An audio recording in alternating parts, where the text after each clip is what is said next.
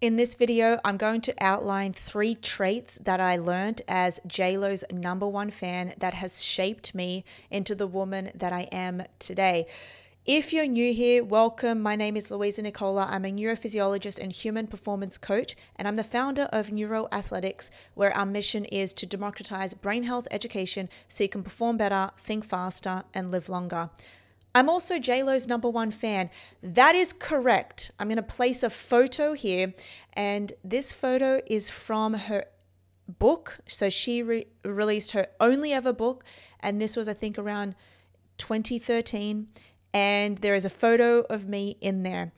I was also featured in her documentary. I also went on stage with her at her 2012 Sydney tour, and I've been following her career since, was it 1998? Since I was around 12, 13 years old. And when I first heard her song, I just started following her career.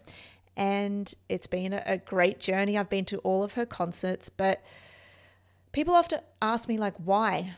Why her? And I have to say that if you really understand who she is, if you really understand what she's about, you will know that she has been dubbed as the hardest working woman in Hollywood. That's because she is. Every single year, without a doubt, she's doing something new. She is overcoming adversity. She is quietening the inner critic. She is speaking out about her truth. Yes, she's been married 4 times. Yes, she goes on about her heartbreaks. But she still does it with beauty and with grace. And let's face it, she's aging like a fine bottle of wine. So here are some traits that I've learned from her. The first one is silence your inner critic. She said once, "When I first started in my career, it was almost as if you had to be quiet. If you did speak out, it was like, 'Oh, I'm sorry, are you speaking?' That inner eye roll I had going on was real, and it was a part of the time that we were in." And I have had also a inner critic that would always tell me, "Okay, you're not doing the right thing. You're not doing, your competition is getting ahead of you. Your competition is better than you."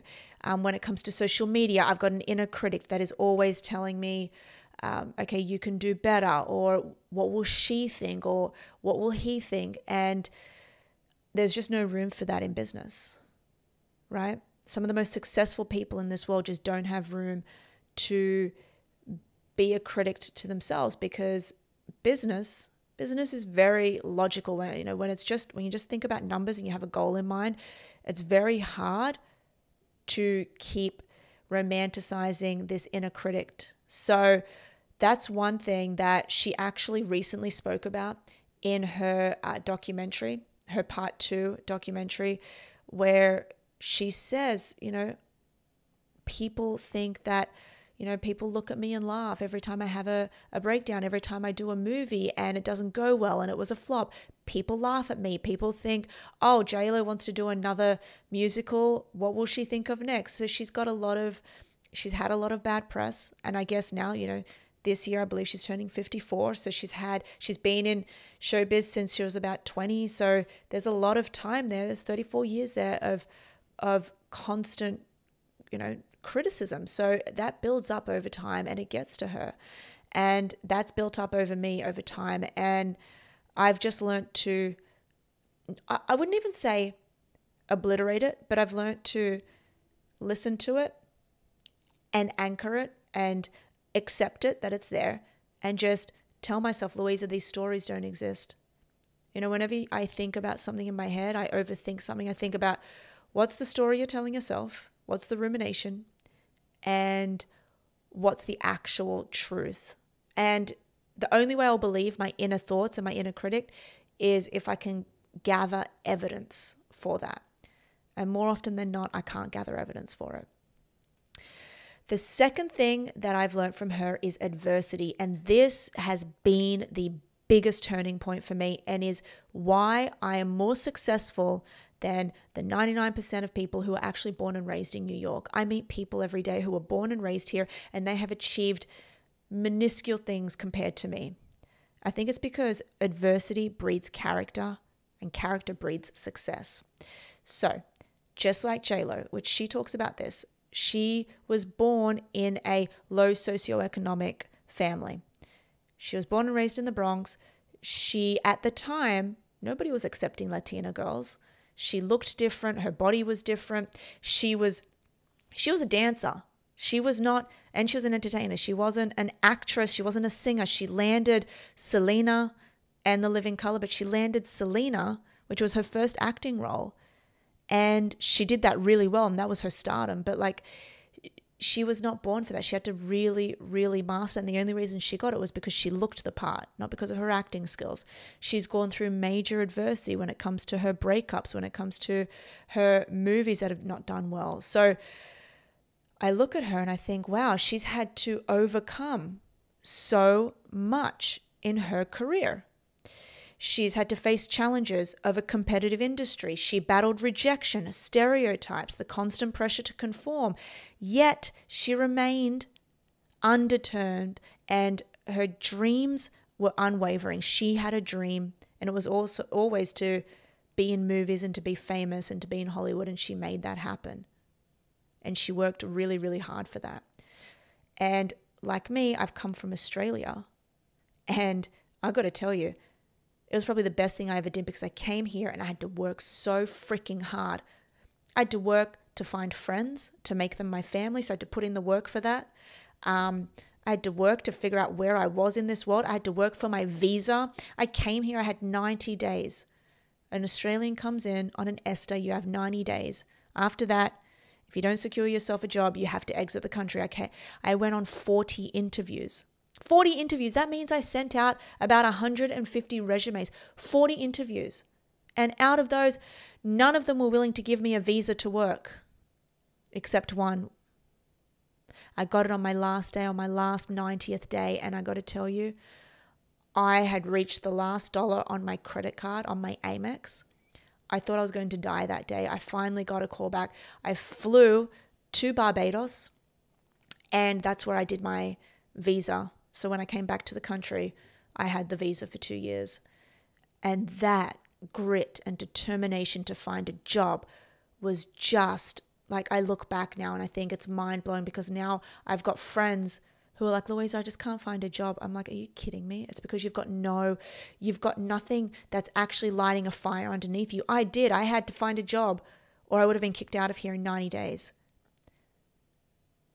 I didn't look like a lot of people around here. I didn't speak. I feel like even though you talk English in Australia and in America, I feel like I didn't talk the same language. I didn't know where I was. I had no idea about anything. I could have been easily manipulated. It was so hard. I didn't even have a bank account, for God's sake. I didn't even know what uptown and downtown was, but I made it work. I also went into a highly competitive field, health, fitness, medicine. I was overcome with scrutiny.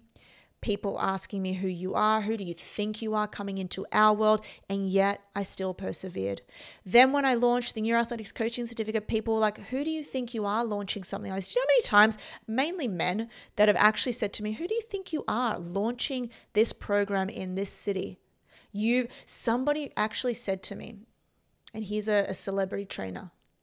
He said this in 2018. He said, Louisa, sit your ass down. There are levels to this industry. And guys, let me tell you this. That guy has gone nowhere since the day that I met him, and he is desperate for my attention. He messages me. He tries to get on my podcast. He hits me up constantly, and he says, why are you not getting in touch with me? It's like, because I've surpassed you. There are levels in this industry, and I have surpassed you. So, they're the first two. Now let's move on to the third one. And that is, she said specifically in an interview, what makes you different makes you strong. Here is a quote from her. I always said that when I went out in Hollywood, it was the fact that I was from the Bronx that helped me. It was that I was so different from everyone out there, and that's what separated me, and it became my biggest strength.